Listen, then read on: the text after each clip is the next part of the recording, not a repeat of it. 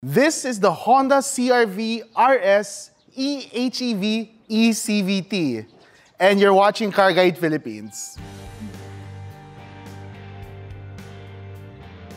So if you haven't yet, consider subscribing to the channel for more reviews like this. And if you like this video later on, please click the thumbs up to like this video. And if you're watching this on Facebook, consider liking the Facebook page. And if you prefer to read more detailed reviews of whether it's this car or the other cars in the Philippines, you can check out Yuli at CarGuide.PH. Unlike the previous generations where it was its own thing, wherein it had this soccer mom SUV vibe, this time around you can clearly see that it took a good amount of inspiration from the Honda Civic, which I believe is a good thing. With that being said, you can see that this is more of a crossover than anything else, and I love it. And the reason why I'm all for it is because when you start driving this thing, it really feels more sedan-like than SUV-like. So it feels more involved, which I'll get to later. This time around, it's so masculine. So taking a lot of cues from the Honda Civic, you can see this nice blacked out front grille, LED headlights that really resemble the Honda Civic. Oh my God, the wheel and tire combination, I actually love it on this configuration. They could have went with an R19 and then thinner tires, but come on, this is a crossover. You want that macho look. So good amount of wheel, great amount of tire. It's a really good combination. And if I'm not mistaken, yes, it's R18. And then you can see the back, instead of being like, you know, an SUV where it's flat or curved, it looks like a wagon. And you know, with the wide-angle press photos, it doesn't do justice to how it looks in person. So yeah, in terms of styling, the CR-V, I'm digging it. So the other Honda CR-Vs, they use a 1.5-liter turbocharged gasoline engine. If you want a review of those models, comment down below. This one, on the other hand, uses a 2-liter naturally aspirated gasoline engine with a hybrid system. And for the transmission, it uses an eCVT. And as early as now, I'll explain it further later, the combination of the engine and transmission works wonders when it comes to fuel efficiency. But we'll get to that on the driving portion of the review. So we're inside the Honda CR-V and it's now on EV mode. And can you hear that? Exactly, it's that quiet when it's on EV mode. First here, we have seat memory. So you can put up to 2 users. So you can set up the position of the chair whichever way you want. If you save your seating position, all you have to do is press the number and it'll go back to your preferred driving position. So you can save up to 2. And then you have your automatic tailgate button over here, then traction control and Honda sensing off, which you should just keep on if I were you. And here, front and center, you have a fantastic digital instrument cluster with a heads-up display over here.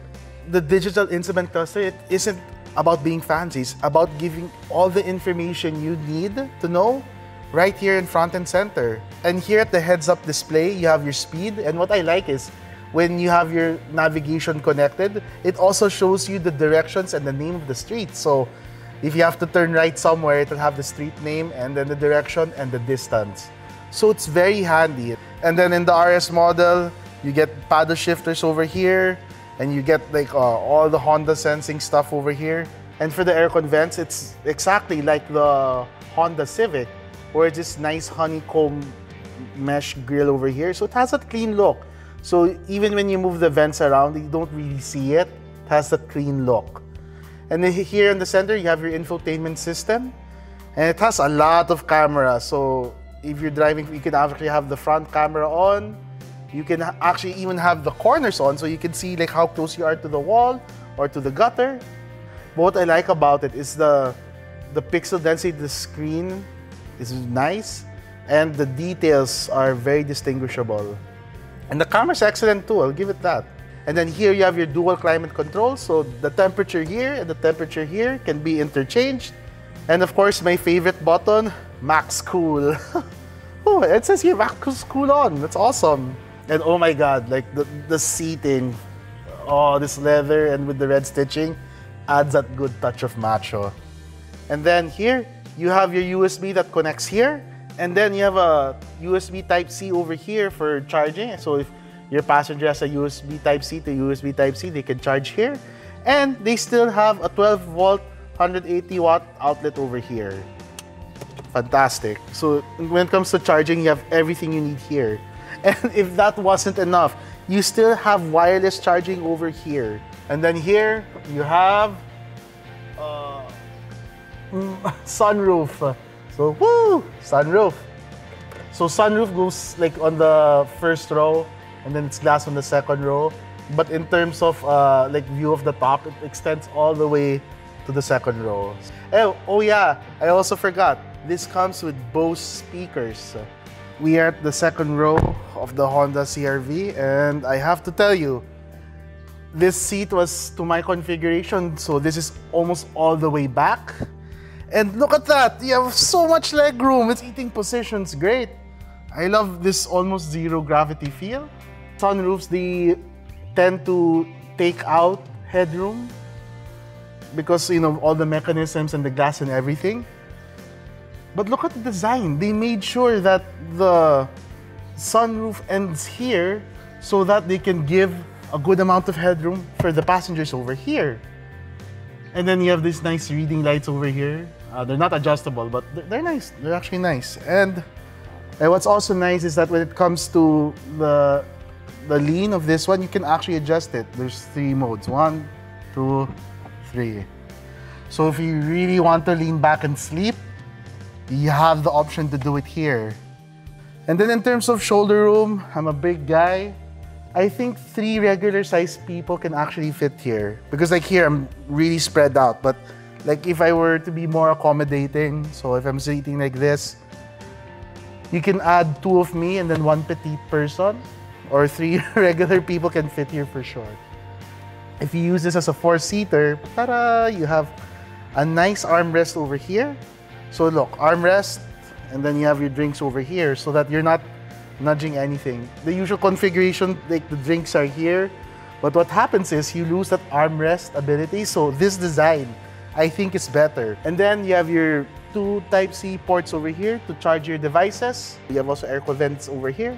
So yeah, the second row is simple, but it has everything you could want and need. Such a Honda approach. Such a Honda approach. I love it. So if Honda's known for anything besides fun to drive and Type R, it's practicality. And to start off, we have this automatic tailgate. Boom. And here's the trunk of the CR-V. And as you can see, it's plain. There's nice like depth pockets over here. So, you know, those oddly specific items, you can put it here and it'll, you know, snug in nicely. And then over here on the left side, you have 12-volt, 180 watts max outlet again. So if you have those car coolers and what have you, all those gadgets, you can connect it here at the back. And then, it being hybrid, you don't get a spare tire, but you get here at the back the battery of the hybrid system and a tire inflator so that if, in case you have a flat tire, you can inflate it and I guess repair it to some degree and then go to the nearest vulcanizing shop. This is how much trunk space you have on the Honda CR-V. And consider this, these seats are still up. So yeah, it isn't a flatbed by any means. There's like this notch over here. But come on guys, that's a lot of cargo room, undeniably. So yeah, as much as I wish there was like a button or latch to put the seats down from the back, there's a thing with simplicity. When the mechanisms are simple, it's harder for it to break right away. This is simply a testament to Honda's level of practicality, and I'm all for it. With all that being said, let's go drive this thing. This is the driving impression of the Honda CR-V RS, and its longer name, the RS HEV ECVT. Now I know it's a mouthful, but you know, for what it's worth, it makes up for that long name. So long story short, I like test driving hybrid vehicles with as much highway driving as possible to minimize the uncontrolled and the many variables when it comes to city driving. Because if the battery's empty and you don't get much time to charge it like on the road with braking or whatever, the values of its fuel efficiency will be different compared to if you have a good, battery charge and you're able to brake a lot of times. And because of that, when it comes to city fuel efficiency, hybrid vehicles will have fluctuating answers. And so I've always been hesitant to give those values. And so instead, I like driving long highway distances to remove those values, and so that we can get a good gauge of fuel efficiency of the different vehicles as they come along. So with that being said, I can tell you I'm really, really impressed with the fuel efficiency of the CR-V, because this vehicle, the hybrid CR-V, I was able to clock in 20 kilometers per liter on a 400-kilometer trip with around 50 kilometers worth of city and then 350 majority on the highway. 20 kilometers per liter. That's crazy with a vehicle this big. Those numbers you get on a mini compact car with a really small engine. I don't know what to tell you. Those are the numbers I got. Looking at it in a fuel efficiency standpoint, yeah, it's a practical car. But at the same time, there's some fun to be had with this car. It feels more sedan-like than ever compared to other CR-Vs of before, where they really felt SUV. This one feels more crossover, and that's what I like about it. The steering, it's lighter than I'd like it to be. I like more weighted steering, but despite its lightness, it's intuitive. Wherever I point, that's where it goes. I don't see myself putting too much correction or adjusting it to it. It's very intuitive. As for power delivery, well, I guess that's where this car will really surprise you. This has 3 different modes, so economy, normal, and sports mode. And when you're in economy mode, it really utilizes as much EV mode as possible. And when you look at the power delivery, even on the highway, you really get to see that even when you're cruising at high speed, there's some assistance that comes from the electric motor. And I think that's where it really manages its fuel efficiency, because even on the highway, it does its job. And then normal mode, the response is good. And then sports mode. Well, before I go to sports mode, let's get a good stretch of road. Let us now switch to sport mode. Boom, baby. This car can pull. Oh my God. So when you're in sports mode and you're putting pedal to the metal, you can see in the power flow over here that what happens is the engine goes full rev and the electric motor pulls with the combustion engine. So it really has a lot of torque, a lot of power going on. And it makes for really good overtaking and a really fun driving experience. I would have wished that in sports mode, they would have added a little weight to the steering. So a little missed opportunity. I would have liked, a little weight on the steering in sports mode at least. But, it is what it is, and it's not bad. So what do I think overall? This is a fun-to-drive car. You can really see Honda. You can see the direction that Honda wanted for this car. They wanted it more of a, crossover between a sedan and SUV. So when you put all these factors together, it's a very enjoyable driving experience, very comfortable. It has so many facets. If you need to drive comfortably, efficiently, fun, the CR-V can do it all. I'm really impressed with this car. I wasn't expecting to be this impressed. When I got the keys to this CR-V, I was expecting something good. But after driving hundreds of kilometers with it, I came out with something great. This is such a great car, guys. It has great practicality. It has great fuel efficiency. It has a great amount of size. It has a great driving experience. It has great standard equipment. When you look at it as a whole, the Honda CR-V is a great car. So, who is this car for? If you're looking for a great hybrid in a compact SUV package, it's probably this.